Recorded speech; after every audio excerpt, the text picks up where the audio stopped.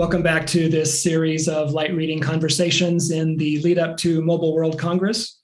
Terry Sweeney here with Light Reading, and joining me now is Sandro Tavares, Director of Telecom Systems Marketing with Dell Technologies. Sandro, welcome to the program. Thank you, Terry, and very happy to be here. What do you expect to be some of the key themes and technology trends during this year's MWC in Barcelona? Yeah, I mean, we are all excited about this event. So probably like the first big edition of MWC after everything stopped. I believe there's going to be three main topics, right? And of course, in an event like this, you can get a little bit of everything, but I think it's going to be a strong event around Open RAN, right? Of course, we've been talking about Open RAN for a while, but for 2022, it's a year of more consolidation in this market. So I think it's going to be front and center in the discussions.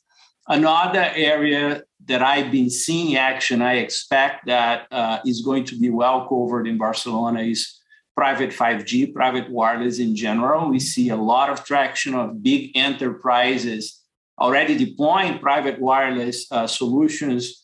And now is the discussion about how to actually expand this even more and allow for more companies to benefit out of the technology.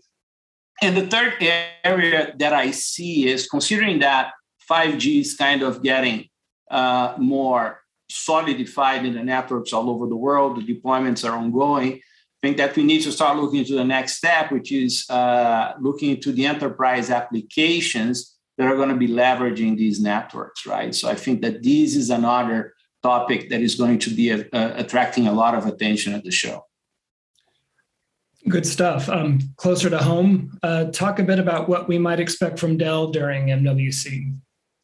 Yeah, so at Dell, we announced our renewed telecom strategy in June last year, and since then we have been executing upon the strategy and really establishing a renewed portfolio, developing our partnerships and so on. So one thing that we're going to bring to the show is really the possibility of showing this traction to our customers, showing what has achieved since we announced our shift in strategy.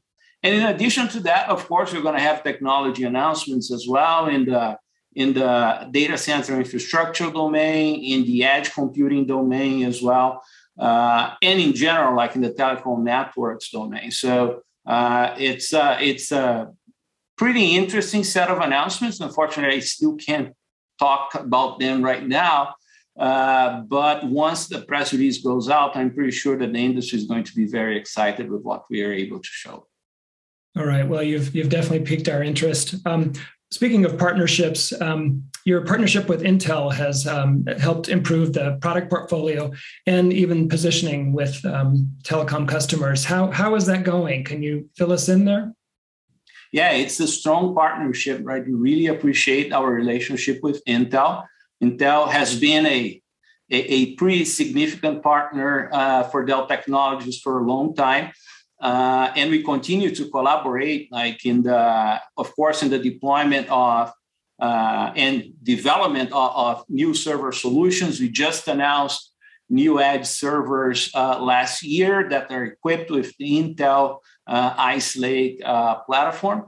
And we'll continue to do so with the next releases of the Intel chipsets as well for servers, the Xeon scalable solutions, right? And in addition to that, we do have a strong partnership as well on the edge side, so on the services edge domain with Intel's solutions on that being combined with our expertise as well. So altogether, like the partnership with Intel is, as I said, very important for us, and it really helps us in this renewal of our strategy and the strengthening of our presence in the telecommunications market. All right. You mentioned ORAN a few minutes ago. We're seeing Cloud RAN figuring more and more in the headlines. And I'm wondering if you can talk about some of the developments with Cloud RAN from Dell's perspective.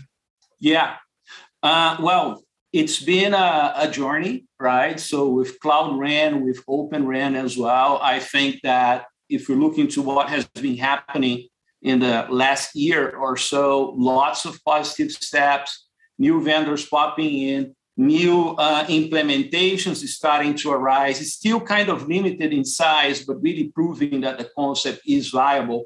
So we just, as an industry, we need to continue. I think there is no doubt that this is the right way to go, right? That operating the RAN networks and building RAN networks based on open standards brings a lot of benefits to the ecosystem in general. So for customers, for like the telecom operators, for vendors, and so on. So we just need to continue the work to solidify the solutions and make sure that they are really becoming the prevalent solutions in the networks in the future, right? But a lot of good work has been done. There's a lot of good work that still needs to be done. But yeah, Open RAN is a reality. Right. Well, Sandro, we appreciate the update on the service provider, the enterprise, and the end user market where wireless and mobility is concerned. Thanks for joining us today for this MWC conversation with Light Reading. Thank you very much, Terry. We've been talking with Sandro Tavares of Dell. This has been Terry Sweeney for Light Reading. Thanks for joining us for this segment, and we'll see you next time.